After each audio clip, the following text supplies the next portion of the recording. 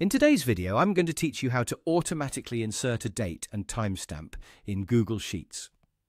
This is a handy feature, especially if you're tracking changes or logging entries and need an accurate record of when things were updated or added. The great thing about this process is that it's automatic, using a couple of nifty functions in Google Sheets. Let's dive right into it. The first thing we're going to do is use a nested if statement, which means we'll have one if statement within another. This might sound a bit complicated at first, but don't worry. We'll break it down step by step to make it really easy to understand. Let's start with the outer if statement, which checks for our trigger. So what exactly is this trigger? In our case, the trigger is when we add something new to specific cells.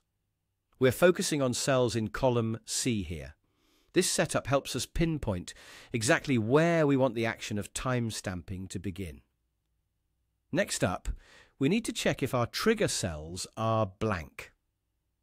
That's where the isBlank function comes in. We select the cell in column C that we're interested in and use isBlank to see if there's anything there or not. If the cell isn't blank, this will act as our cue to proceed with the timestamp.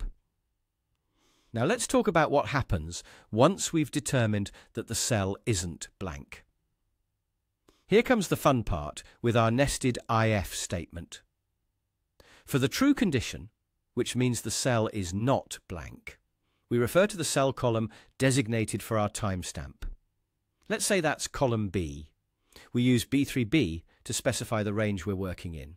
For the false statement of our first if condition, if we find the cell still blank, we'll need to input another if function to handle this seamlessly. This second if checks the timestamp column itself. For the true part of this condition, we continue referencing our timestamp column. For the false statement, and here's where everything falls into place, we utilize the now function. The now function dynamically generates the current date and time, which is perfect for keeping our timestamps accurate and up to date.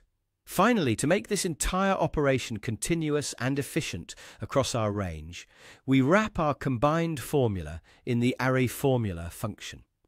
With this function, pressing Enter enables this formula on any cell we enter data into within the trigger column.